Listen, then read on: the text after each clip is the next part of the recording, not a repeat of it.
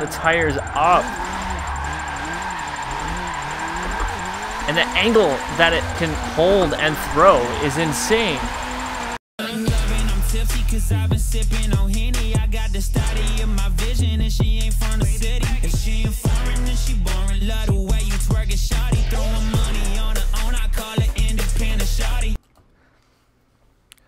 What's up, everybody? Welcome back to the channel. I'm EvlRabbit, and we are here today to do a drift build like I said I was going to do on that Porsche 924. It definitely looks very FC reminiscent. Like I said before, the steering wheel is pretty bare there, but we are here today to do a full drift build on this car. We are going to throw a full kit on this car and see what we can do. Maybe hop into an online session and give it a go in an online lobby and see, you know, what we can do with this. So we're just gonna get right into it. We're gonna go straight into tunings. Apparently it looks like there's a wide body kit for this car. Oh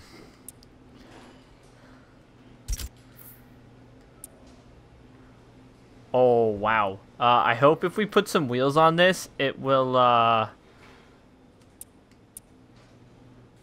stretch that out. I really hope so. So we're gonna throw this really wide body kit on and hope to God that it actually puts the wheels out.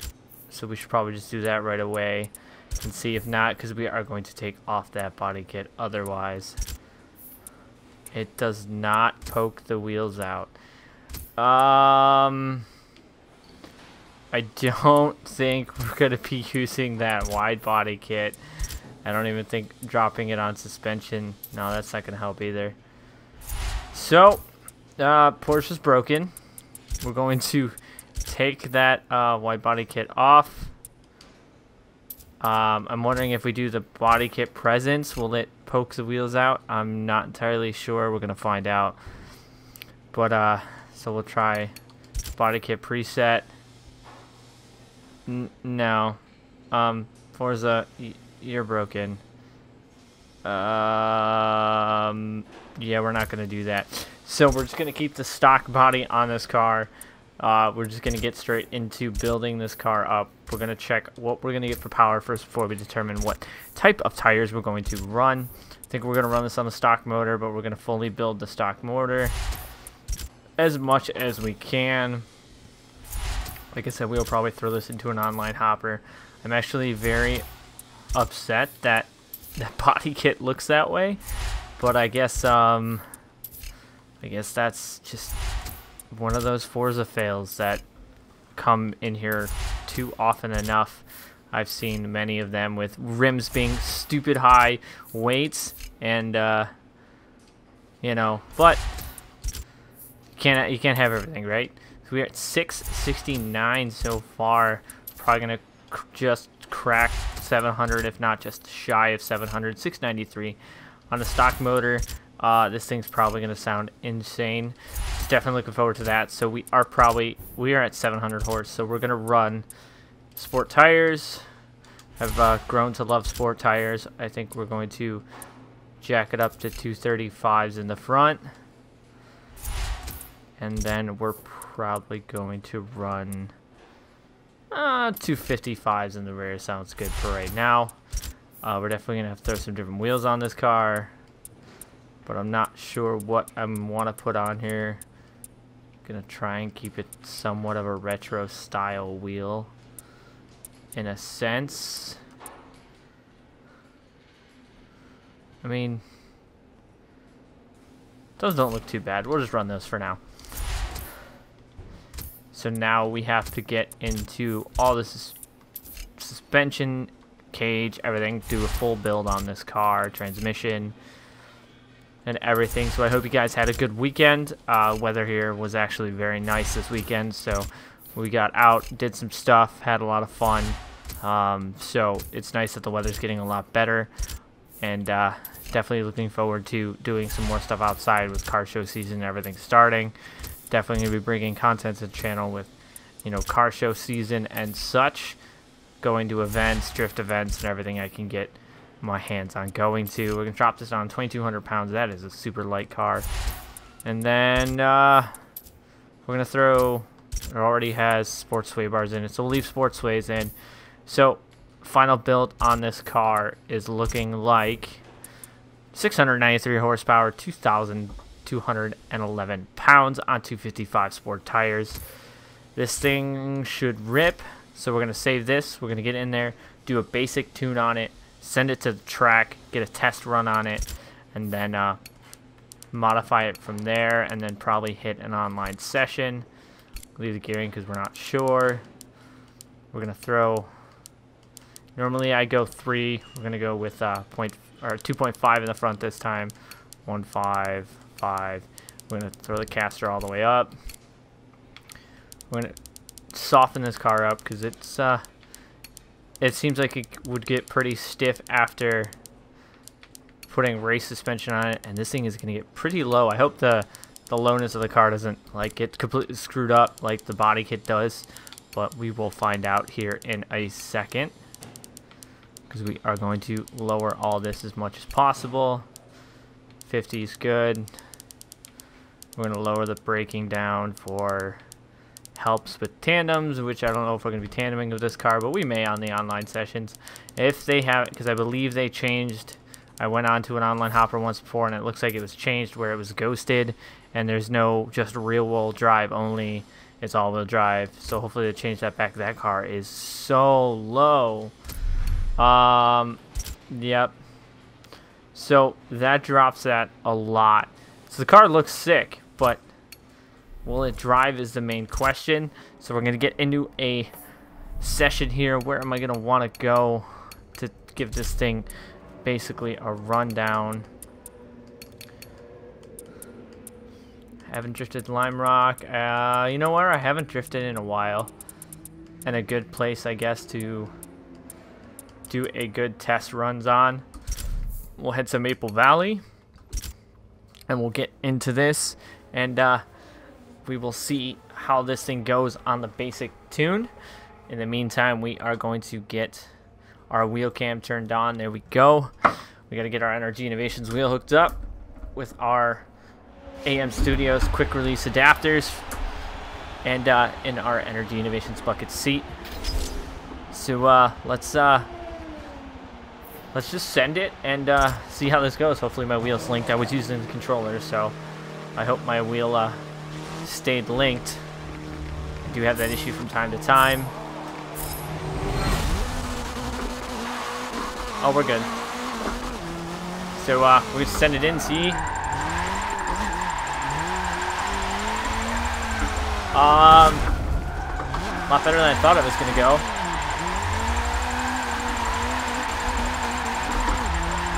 I think we need to extend those gears a little bit. And I think we do need to make some suspension changing. So we're going to do that real quick because I kind of already feel what this car may need some changing on. So we're going to quickly change this. We're definitely going to change the gear ratio because that is a super short gear ratio. Race setup. Nope, not race setup. What am I doing? Tuning setup. Tune. We're going to put the gearing a little more towards speed. There we go.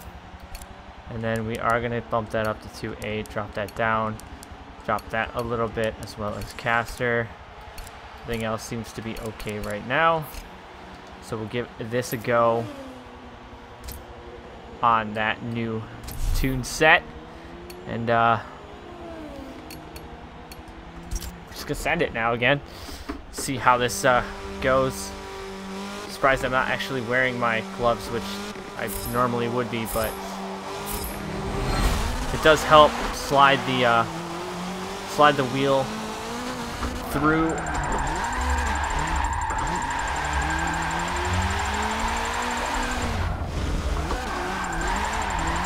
A little bit better. Don't flip the car. A little bit better, but a really bad entry on my part. I thought I put a cage in this car. I did, and there's no crossbars in there.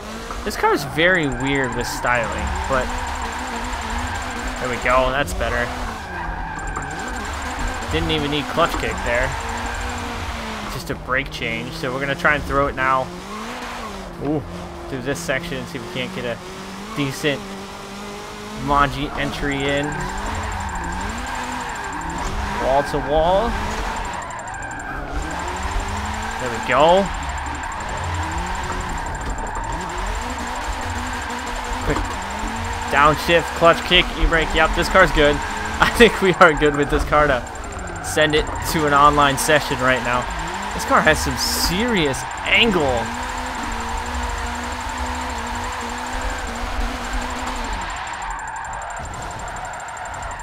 Oh, I am so surprised I did not wreck that and lose those points. But I think I found a fun little car to drive. Definitely be very interested to get this in some tandems and see how it works. Except that sign definitely made a big impact on the way this car rotated. It is only 2,200 pounds, but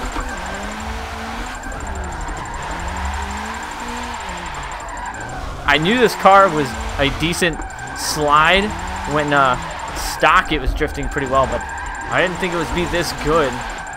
It is not bad at all. I'm very happy with how it slides right now. So I think we're just going to leave it how it is and send it to an online session and see if the online sessions are how they were this weekend when I was messing around them. Ooh, this car just lights the tires up. And the angle that it can hold and throw is insane. Oh my gosh. You've got to be kidding me. What? I'm going to get greedy with it.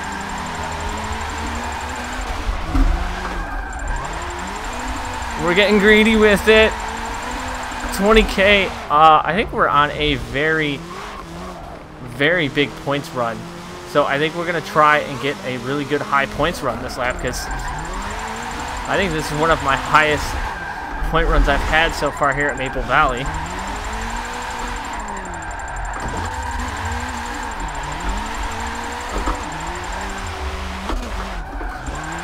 I am just actually amazed that we didn't lose that. I lost my train of thought there and lost all sense of where I was going, but we were able to keep it. This car is so insane.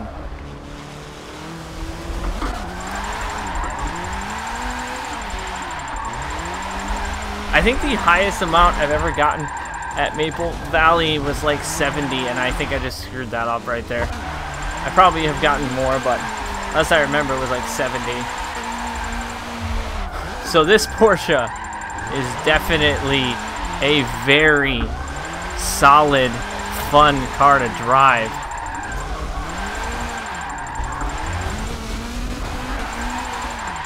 And it has angle to save itself. So we're gonna head to an online session. So see, like I said, they did change the drift lobbies. It is only drift now. It's not just rear-wheel drive or all-wheel drive. It's just rear-wheel drive. It's all classes. There are no race restrictions. So unfortunately, it looks like that anybody can be in the lobby, whether it's all-wheel drive or not. And I believe the lobbies are ghosted now. So, which I guess is a good thing because people can't smash into you. But it's kind of a sad thing in itself too. I totally forgot I need to start a party up in here so that I don't hear everybody else's conversations going on. Not that I wouldn't really mind, but sometimes, you know, other people online can be a little on the annoying side. So we are here in our Porsche, fully built, and based on that little session that we did with it at Maple Valley, I'm super excited to get this thing sideways in an online session, see how we do. Although we are going to see if we can vote for our next track. Where's my controller? There it is. Okay, I guess we're going to go random track because nobody wants to go Homestead. I don't blame them. because they just raced at Homestead. So I wonder where we're going to go. We're here in an online hopper, I believe. Like I said, I believe everything is ghosted. We're about to find out once we get into this. And we are at Maple Valley in the rain. Oh boy. Well, this car does very amazing in the dry. So we're about to find out how it does in the rain. We do have the driving gloves on now to help us slide around this 350mm NRG wheel. And you know, grip the e-brake a little bit better. So we are at Maple Valley Short in the rain. Yeah, so there is a Ford Interceptor, Nissan GTR, GTR, T40, Ferrari F12, G35 it looks like. So 22 of 24 drivers. This should be an interesting session. But we'll find out, because like I said, I think it's all ghosted, so we will find out here in a second after I have a sip of my root beer. You know, stay hydrated. Root beer is probably not the best thing to stay hydrated with, but hey, it tastes good, so, and it's caffeine free.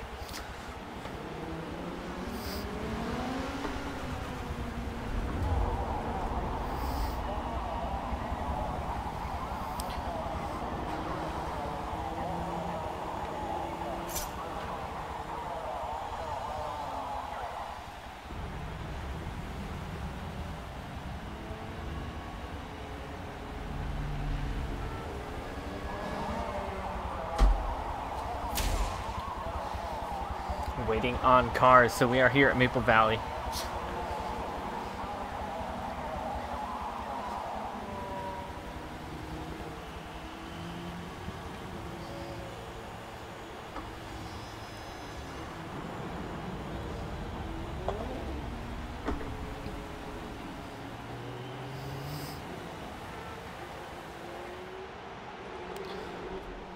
Maple Valley in the rain. We are all the way towards the front, but yep, see, he's a ghost. So they do have these lobbies ghosted now. I guess that's not a bad thing, but then again, it's really hard to get tandems with people now because everybody's a ghost. But we're gonna send it in anyways. See if we can't stay stable in the rain. Seems to be pretty stable in the rain. As long as you don't overshoot this turn. So I am kind of enjoying the ghosting right now because I probably would have lost all my points right there. But like I said, it kind of does suck too. I thought we were going to overshoot that turn, but we did over-rotate that turn. And we were in first, and we just dropped all the way down to 6th because of lack there of points. So this just makes it so where everybody can drift and not have to worry about other people. That guy's in an all-wheel drive Porsche. Prevents from bashing, but I don't know if I'm a fan of it because of the fact that, you know, we overshot that. I'm not really a fan of it because you can't really get tandems. So in order to get tandems, you can't get tandems with just random players anymore. You'd have to create a public lobby and have collisions on. So unfortunately that makes getting tandems with randoms a lot harder to do. And we cut that grass line. So this car does handle pretty well in the rain, except I was not ready for that. Some dude is ripping that Camaro. Corvette, sorry, I apologize, I mixed those two up. That guy lost it. But this Porsche is definitely handling pretty well in the rain, other than my bad driving right now, but it's not handling too bad.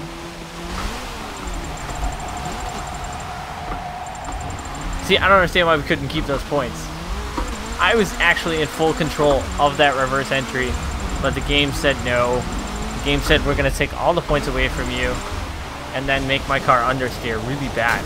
So, rain drifting. Definitely different. The car does handle pretty decent in the rain, but not as well as on the dry, but that's given the fact of hydroplaning and loss of grip. on the inside line. There we go. But we're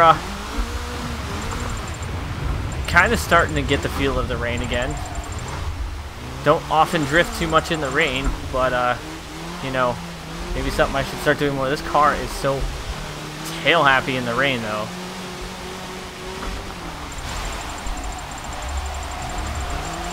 We're gonna keep that line. Oh gosh. How did we not lose? I would say, how did we not lose our points from hitting that wall? But we lost it when we came to a stop. So, this Porsche build, definitely fun. There's a van right there. You're going to be doing a drift build on a van as well. But this Porsche is definitely a very fun chassis to drive. As you can see, I'm really able to just throw it where I want it to go. Even in the rain, you know, I've had some bad turns recently, obviously, because I'm not all the way up in first still, but this car is definitely a fun little car to drive. Definitely going to want to be sending it on some open lobbies where I can actually get some tandems, because unfortunately we can't get tandems on online sessions anymore because they changed it. But I guess it's a double-edged sword, like I said in the beginning. You know, that eliminates any rammers, but it also eliminates the ability to get tandems with randoms. And as I say that, we're banging an amazing first turn.